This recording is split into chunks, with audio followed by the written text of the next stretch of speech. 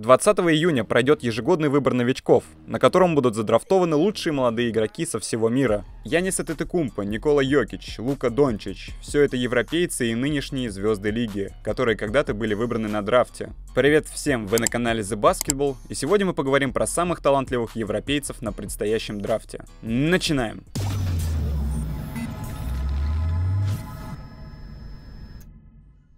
Самым перспективным европейцем на драфте 2019 года является француз Секу Думбоя. 206-сантиметровый легкий форвард родился в Гвинее 23 декабря 2000 года, но уже через год его семья эмигрировала во Францию. В детстве Думбоя занимался футболом, но в 13 лет закончил с ногомечом из-за своего роста и перешел в баскетбол. Какой рост у него был на тот момент? 202 сантиметра. Уже в 14 лет Секу пополнил ряды легендарной французской школы, выпускником которой являются Тони Паркер, Клинт Капелла, Борис Диао и другие крутые французские игроки. Ну и потом все пошло-поехало. Дебют в третьем дивизионе Франции в 15 и средние показатели в 10 очков, 3 подбора и 2 передачи. Различные кемпы для европейских талантов и через год первый профессиональный контракт в 16 в Лиге Б и звание лучшего молодого игрока второго дивизиона. Затем начались небольшие проблемы с учебой, ведь весь фокус игрока был направлен на баскетбол и на попадание в главную лигу мира. Также стоит отметить, что за плечами Секу есть один супертурнир за сборную Франции. В 2016 году он получил французское гражданство и поехал на чемпионат Европы. Ему было 16 тогда,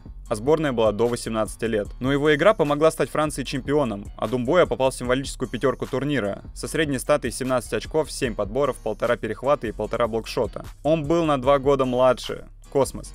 Именно тогда все стали пристально следить за Секу. В возрасте 17 лет парень подписывает профессиональный контракт с клубом Лимож из высшего дивизиона Франции, а главный тренер заявляет, что несмотря на возраст, клуб рассчитывает на большую пользу от игрока. Его средние показатели в сезоне составили 6,7 очков, 3,5 подбора за 19 минут игрового времени. Давайте поговорим о плюсах и минусах игрока. Плюсы.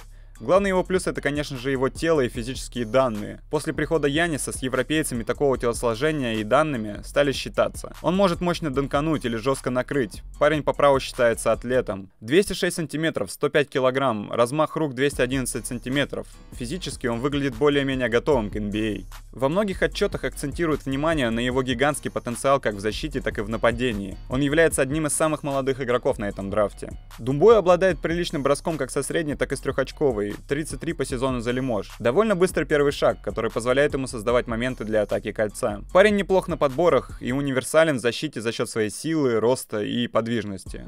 По минусам. Несмотря на то, что у француза хорошая рука, по мнению скаутов и специалистов, он слишком нестабилен в броске с остановкой в прыжке.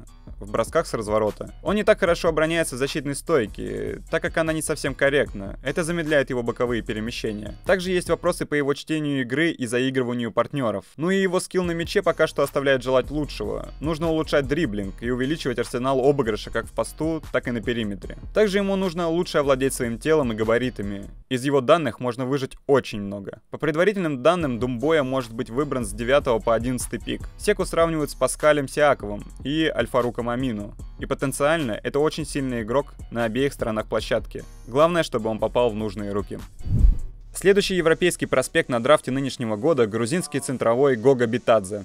Гога родился в Сагареджо, небольшом грузинском городке. Его отец был профессиональным игроком, но из-за травмы пришлось завершить карьеру. В 6-летнем возрасте Битадзе-младший стал заниматься баскетболом и следить за грузинскими звездами — Зазой Пачулией и Тонрике Шенгелией. А любимыми игроками Гога называет Пау Газоля и Шакила Унила. Грузинский центровой дико доминировал в школьные годы в своей стране. В заключительный сезон по 16-летним он набирал 23 очка, 16 подборов, 4,5 передачи и 3,8 блокшота за игру. В сезоне 15-16 Битадзе профессионально играл за Виту из Тбилиси в единой лиге ВТБ. Он дебютировал в возрасте 16 лет и стал самым молодым игроком в истории лиги. В 6 играх Битадзе набирал в среднем меньше 3 очков и делал меньше 2 подборов за 13 минут на площадке. После нескольких месяцев в Вите 16-летний грузин покидает команду и подписывает контракт с сербским клубом Мегабаскет. И это подписание было частью большой цели – NBA. Именно этот клуб воспитал Николу Йокича, Ивицу Зубаца и Бобана Марьяновича. Полсезона Гога выступает за молодежку Меги, пытается освоиться и совсем не показывает выдающихся цифр. По признанию центрового, переезд из Грузии дался ему трудно. Мне было тяжело в течение пару месяцев. Я был очень расстроен вдали от своей семьи и вдали от своих друзей. Это было трудно, но потом постепенно я привык. Ты должен пожертвовать, чтобы достичь чего-то большего. Сезон 2016-2017 Битадзе проводит в аренде, где достигает в 18-летнем возрасте первых успехов во взрослом баскетболе. 10,5 очков, 4,5 подбора и 1,5 блока по сезону. И отличное выступление в конце сезона за молодежку Меги на Adidas Next Generation. На этом международном турнире Битадзе набирал в среднем 17,5 очков за игру и возглавлял турнир с 10 подборами и 4 блокшотами, а также вошел в символическую сборную турнира. После аренды парень вернулся в клуб и начал приносить пользу Меги, и это в свои 18 лет. Параллельно Битадзе выступал за молодежку своего клуба, с которой он выиграл молодежную Адриатическую лигу, став MVP турнира. На волне первых ярких шагов во взрослом баскетболе Гога выставляет свою кандидатуру на драфт 2018 года, но по оценкам он котировался выбором во втором раунде, что явно не устраивало игрока и его представителей. Битадзе снимает свою кандидатуру с драфта прошлого года, чтобы еще один сезон провести в Европе. Гогу, видимо, задело, что по оценкам специалистов он был лишь игроком второго раунда. Это показывает, каким заряженным он начал сезон 18-19. В первом же матче Адриатической лиги нового сезона 24 очка плюс 12 подборов. Гога уверенно провел первый месяц и был назван MVP. Затем были 28 очков, 10 из 11 с игры и 11 подборов против Партизана, и 28 очков в победе над Цибоной. После чего парня отдали в аренду в Будущность, которая выступала в Евролиге, и оставшуюся часть прошедшего сезона он провел, играя в главной европейской лиге. Очередной переезд трудно дался грузину, он признавался. Это была непростая ситуация, особенно в первые дни. Я имею в виду, что сейчас все еще трудно привыкнуть к некоторым требованиям. Но мои товарищи по команде и тренеры помогли мне. Битадзе дебютировал в Евролиге, набрав 17 очков, 7 подборов и 4 блока. 3 января 2019 года у него было еще одно сильное выступление в Евролиге. 23 очка, 8 подборов и 3 блока в матче против Милана. Гога уверенно провел дебютный сезон в Евролиге для игрока 19 лет. После 13 игр Битадзе набирал в среднем 12 очков, 6,5 подборов и 2,5 блокшота за игру и был назван лучшим молодым игроком Евролиги. По итогам сезона Гога был назван MVP Сербской лиги, MVP Адриатической лиги и лучшим проспектом Адриатической лиги. Теперь о плюсах и минусах. Плюсы. Во-первых, Гога уже провел несколько сезонов во взрослом баскете. Причем этот сезон на хорошем уровне.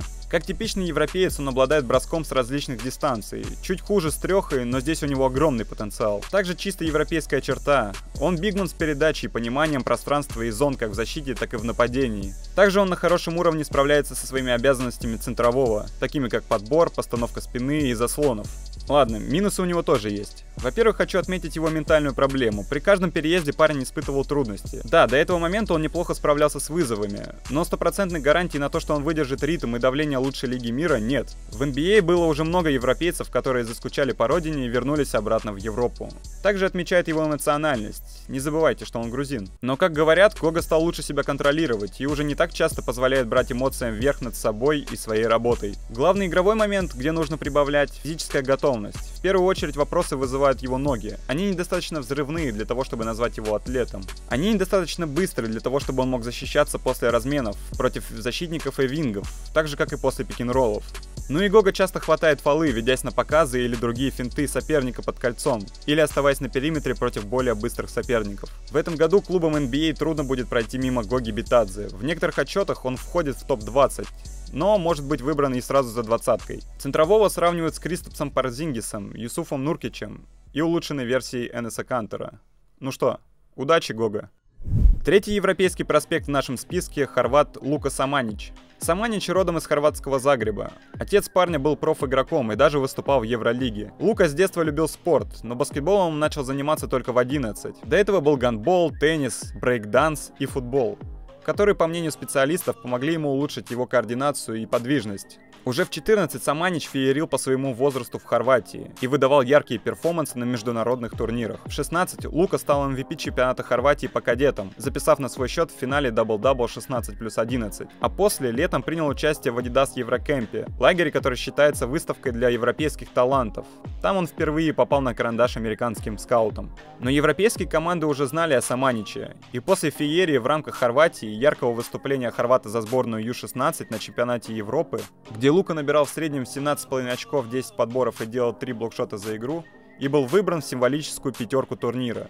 Сразу после этого игроком заинтересовалась испанская Барселона. Летом 2016-го он перебирается в Испанию на молодежный контракт. Сезон выступает в молодежной команде Барсы и играет заметную роль, несмотря на то, что является одним из самых молодых игроков в составе. После сезона в молодежной программе Барсы летом он помог выиграть сборной своей страны чемпионат Европы до 18 лет в дивизионе Б и стал MVP турнира с 13,5 очками, 7,5 подборами, 2 перехватами и 2 блоками в среднем за игру. Парнем заинтересовались многие университетские программы США, в числе которых была Флорида, Гонзага и Пардью, но Лука решил остаться в Европе. Сезон 17-18 Саманич провел за фарм-команду Барсы, которая выступала во втором испанском дивизионе. В 22 играх Саманич набирал в среднем 5 очков, 2 подбора за 12 минут, а летом принял участие в очередном мероприятии для проспектов NBA «Баскетбол без границ» в Лос-Анджелесе. А после поехал на международный турнир в составе молодежной сборной и стал лучшим игроком своей команды. 17 очков, 8 подборов и 2 блока за игру на турнире, но Хорватия финишировала лишь на 11 месте.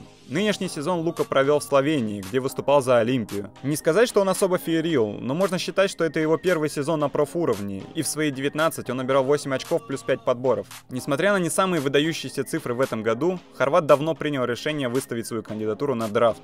Плюсы и минусы. Он универсален. Несмотря на свой рост 209 сантиметров, он хорош с мячом, любит обыгрывать и создавать себе моменты. Кроссоверы и спин-мувы — это все про него. Потенциально весьма универсальный оборонительный игрок, если качественно поработать над физикой и фундаментальными навыками. Еще многие отмечают неплохую работу ног и прыжок, а также понимание игры без мяча и чувство подбора. По минусам. Он слабоват, ему не хватает массы и мышц, более сильные соперники не оставят шансов ему в краске.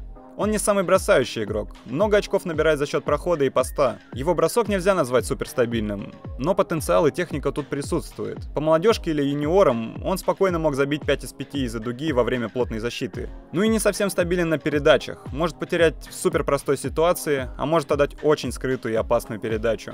Луку Саманича сравнивают с Дарио Шаричем и Андреем Кириленко. В первую очередь за нацеленность и уже сейчас неплохой уровень защиты. Хорват, скорее всего, будет выбран один из первых во втором раунде, хотя и возможен вариант с Сан-Антонио, с 29-м драфт-пиком и их любовью к европейцам. А на этом наш выпуск подошел к концу. Поставь лайк, если тебе понравился этот ролик. Подпишись на канал и нажми на колокольчик, чтобы не пропускать новые видео. А также напиши в комментариях, кто из этих европейцев имеет большие шансы на то, чтобы закрепиться в лучшей лиге мира. Спасибо за просмотр и до скорой встречи, боллеры!